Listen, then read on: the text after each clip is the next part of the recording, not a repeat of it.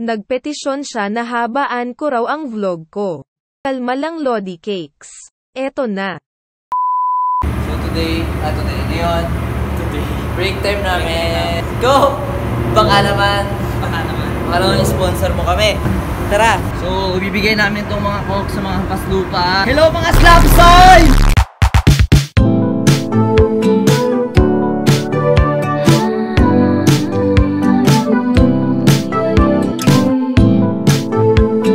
Hindi ko alam kung anong masasabi ko kasi ito na yung last vlog ko in this season na ginagawa ko. And hindi ako nagbibiro. Uuwi nga kami guys.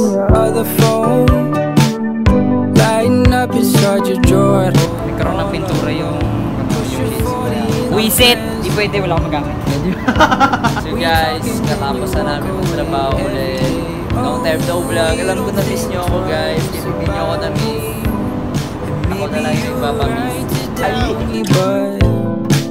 But if you give me just one night, you're gonna see me. Yeah, if you give me just one night to meet you underneath the moonlight. Oh, I wanna take you, I wanna break through, I wanna know the real thing about you, so I can see you in a new light. Hello guys! Hello! So ito kasi yung setup natin, no? Opo, totoo po yung nasa title, totoo po yung nababasa nyo sa title na uuwi kami ngayon. So bakit kami uuwi? Ngayon ay 3 araw na lang bago yung arrival namin sa Manila Bay Anchorage area. At syempre ngayon ay Sabado, bale Lunes, kung hindi ako nagkamali sa Lunes yung aming estimated time of arrival, ETA. Ngayon nandito kami sa dagat, South China Sea, and ramdam ko po, ramdam ko yung init ng Pilipinas, yung warm welcome ng Pilipinas sa akin. So mga partner, ito yung magiging setup natin, no? Tatry nating maglinis ng kabina or tatry ko kayong itour sa aking kabina. Pero hindi ko magawa kasi magdadapit hapon at gabi naman mamaya wala ng natural lighting. And hindi masyado kagandahan yung skincare natin ngayon kasi parang masyado tayo nababad sa init at pupuno na yung mga pimples yung aking mukha. Nakita nyo yan mga pimples na ng tsura ko man karaw ay sa ako. Pero proud ako dyan kasi pinaghirapan ko yan eh. Pinagpuyatan ko yan eh. Anyways, ito yung sa loob ng kabina ko kung nakikita nyo guys. Yan, ito yung bedsheet ko, nilabhan ko na nandun sa laundry area. Sa laundry area kasi nilalabhan yung mga labahin. No? To make it clear, so yun lang, hindi pa ako nakapag-impake. Mga labahin pa ako doon. So shout out sa mga tamad people out there. Yeah! Comment down below sa mga tamad dyan katulad ko. Pero try ko maglinis. Sabado naman may linggo pa bukas. So, yan tayo eh, no? Okay, sabihin na natin na nabiktima ako ng tinatawag nating K-drama kaya hindi ako nakapag-impake. Guys, as usual, sabi ko na nga ba, nabukas ko na to matatapos kaya nakatulog ako kagabi kakanood ng Korean drama at hindi ko pa na-charge yung camera ko kaya cellphone muna tayo. Ngayon ay last day na lang namin kasi bukas bababa na kami. Lahat na kayong pake na, siguro ako na yung hindi dito na kayong pake kaya first things first, yung pake. Siguro ngayon tutupin ko yung mga damit ko tapos lalagay ko na siya sa maleta. Pa kasi ngayon na ako kung saan Pinoy talaga eh, kung saan talaga kidlatan dun pa gagalaw.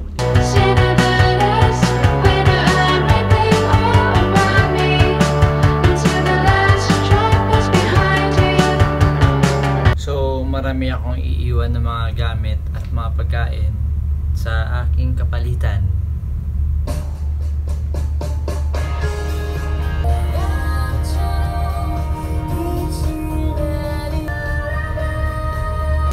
Feeling ko, iiwan ko tong Shinram yun sa kanila para kahit paano meron naman siyang magamit, diba? You're so cute when you're frustrated, dear.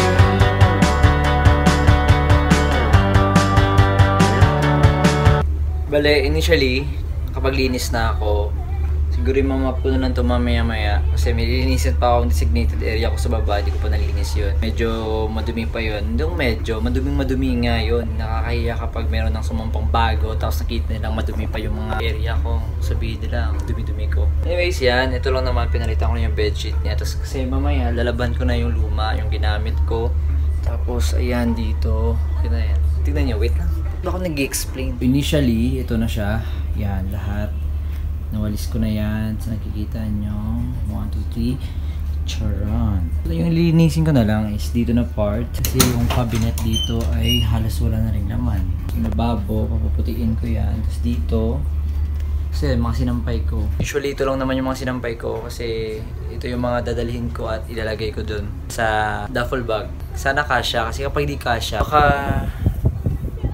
mag-cartoon ako. Cartoonite tayo guys. Cartoonite. Siya ganoon katuyo. Kaya hintayin na lang natin yan. So ngayon, ang gagawin natin is mapahinga muna at kakain muna ako. Yun pala yung nakalimutan. Hindi ko nasabi sa first part ang rason kung bakit kami uwi. Kasi alam nyo naman ako mag-vlog guys. Basag-basag. Always yung vlog ko. So get used to it guys. Bale, ito na yung itsura ko kapag nagtatrabaho. Kaya, eto na. Kalma lang. Ako lang to, okay? Well, the answer is, nabenta yung barko namin sa ibang manning or lumipat sa ibang company. Kaya, ayun, siguro maraming tatanong sa'yo kung bakit kami napauwi ng wala sa oras. Kahit ako nga din nagtatanong kung bakit eh. So, may mga advantages and disadvantages sa mga nangyari dito. Well, advantage to sa mga original na mga crew na pababa na talaga at patapos na talaga yung kontrata nila actually. And on the other hand, disadvantage naman to sa mga crew na kakasampa pa lang like us. Kasi as you can see guys, kakasampa pa lang namin, di ba? Okay lang ba yun? No way! Yun guys, so this is it, pansit. Alam nyo, marami na nangyari dito eh. Like, marami na ring mga bagay at mga bagay-bagay na mga inaayos dito. Sa 4 na buwan, na pag-i-stay namin dito ay marami na ring nabuong mga samahan, maraming inayos na mga machinery sa barkong to. And I just wanna thank God for this opportunity, for this privilege to work in this ship. Kahit na maraming pwedeng ireklamo dito, alam ko naman nakikita ko sa mga comment section nyo na maraming kalawang, luma, ganon. Pero I just wanna thank God for the privilege na makasakay ako despite of this pandemic, na maraming mga tao ngayon sa lupa na naghahangad ng line up pero hindi sila mabigyan. Pero tayo nandito on board, pasalamatan na lang natin yung blessing and grace na binigay sa atin ng Pong May Kapal. And I just want to thank you to all my colleagues here on board. Thank you sa samahan, though minsan maraming bagay na nai-stress tayo sa mga bagay-bagay at naapektuhan yung ating mental life, mentality, emotional. Pero normal yun kasi sa ikabubuti yun ng seamanship dito sa barko, I guess. So yun, nag-aantay na lang kami ng mga authority na aakyat dito at mga kapalitan namin. And ayun, uuwi na nga talaga kami kasi halos ready naman ang lahat, no?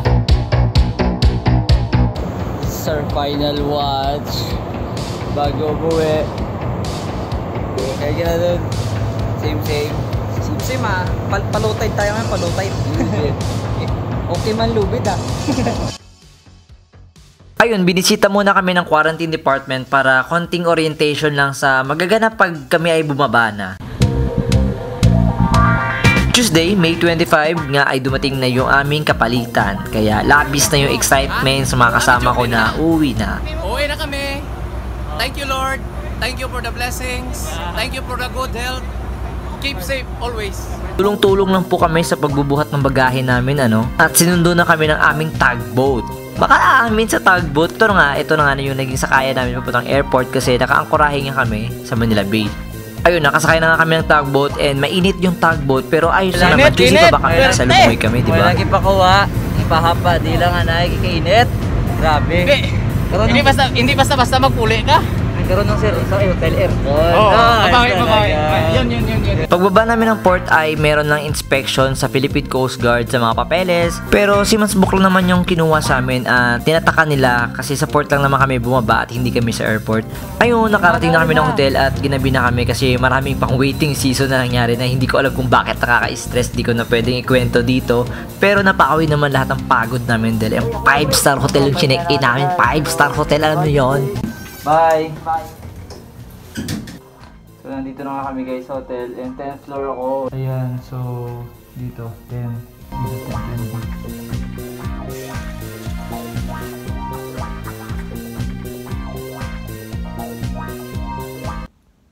Seryoso ba? Nandito na ako sa hotel. Parang kailan na ako nag-hotel sa Chile. Tapos nandito na naman ako sa hotel. Grabe, seryoso. Nandito na naman ako sa hotel. Grabe. Parang masasabi ko talaga sa sarili ko, Lord, deserve ko ba to? Pagkatapos ng napaka-pagod na trabaho sa barko, kung maranasan ko ulit, hotel, such a called grace. Ubus na ubus yung grace. I mean, abusado na ako sa grace ng Lord. Kasi tingnan niyo yan.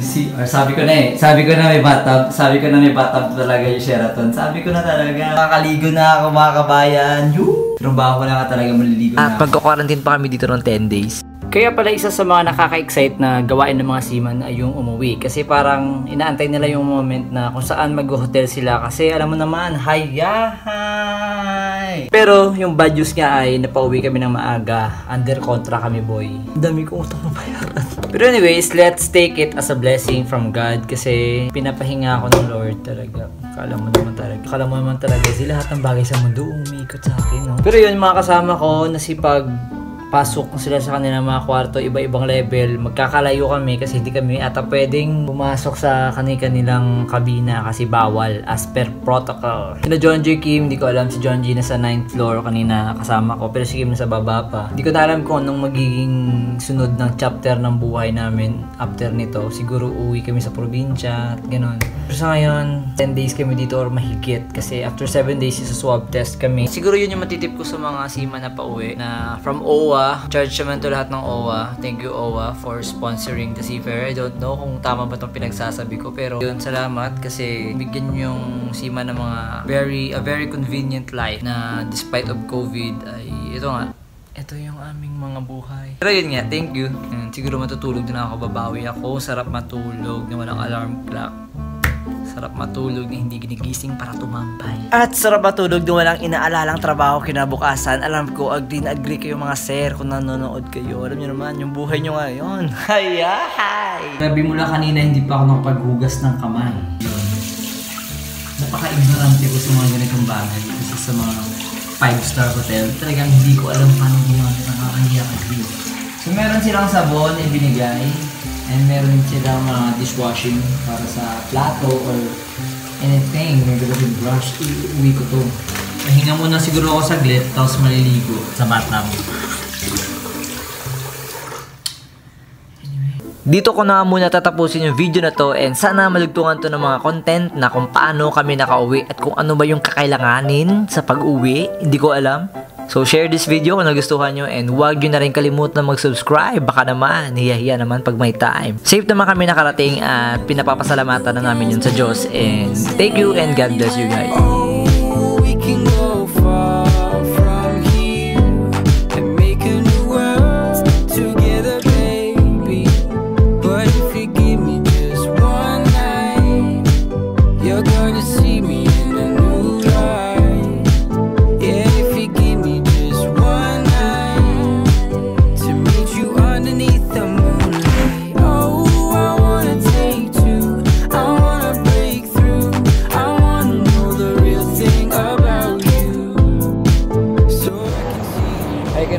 Viewers, hi vlog. Hi. Shout out. Ano sa kanila kita rin love sir. Waya. Shout out sa KC. Uwi na kami. Thank you. Medyo bichun. Lunes ngayon at ito na yung huling araw namin ay yeah, if you give me just one night, you're gonna see me in a new light. Yeah, if you give me just one night to meet you underneath the moonlight.